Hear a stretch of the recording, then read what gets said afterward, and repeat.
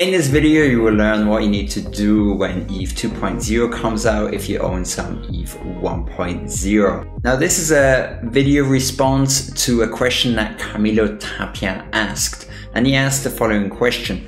Hey, does anyone know and mind explaining what I'm supposed to do when ETH 2.0 comes out if I own some ETH?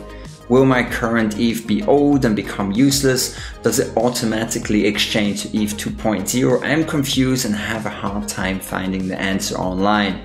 So if you're in the same situation and are not too sure what's going to happen, then stay tuned as I try and answer this question to the best of my abilities. Thanks a lot, Camilo Tapia, for this great question. Let's dive right into it. So what happens to ETH 1.0 when ETH 2.0 comes out? So once phase 0 is complete, there will be two active Ethereum chains. We've got the ETH 1.0, the proof of work chain, and ETH 2.0, the proof of stake chain.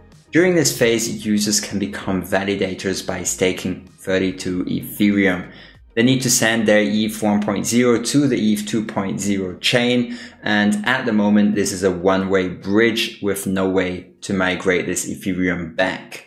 The current proposal is that in phase 2, all the transactions and the state of the current ETH 1.0 chain will be transferred into a shard on the ETH 2.0 chain.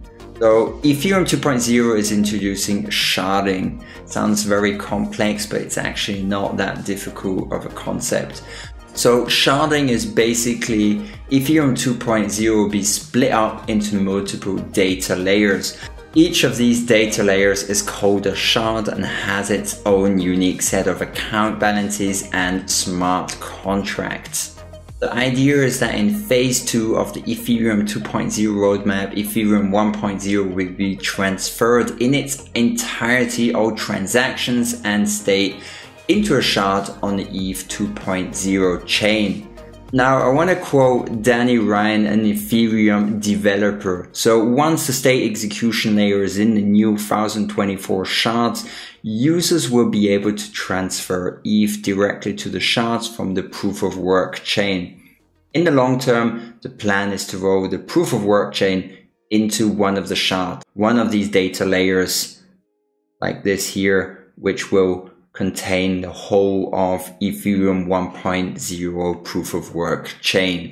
You do not need to worry about your Ethereum 1.0 becoming old and useless.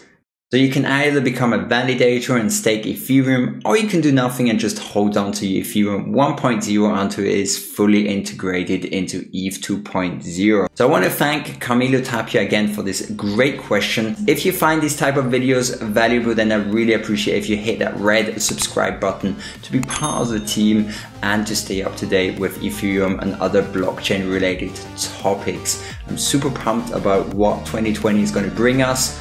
I've got a lot of exciting videos aligned and set up for the next few weeks, few months, talking about Ethereum, decentralized finance, Bitcoin, and many other blockchain related topics. If you have any questions, then feel free to ask them down below. I do my best to answer each and every question that you have.